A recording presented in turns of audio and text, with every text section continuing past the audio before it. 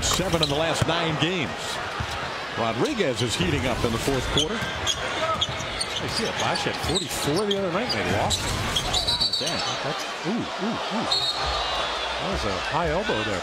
That's probably a carryover from that steal that Rodriguez had a couple plays before that timeout. And a technical foul on Anthony as well.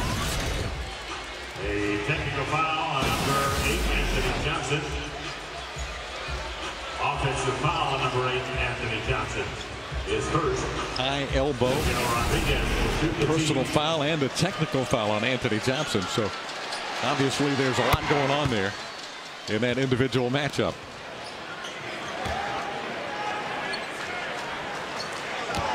Anthony has not played in 13 of the last 14 for the Magic, so he's probably a little frustrated and spending so much time on the bench. I didn't like getting that ball stolen from him out there mid-court. Hilton Armstrong is matched up with Brandon Bass. Rodriguez splits the double team, whips it behind the back pass to Hawes.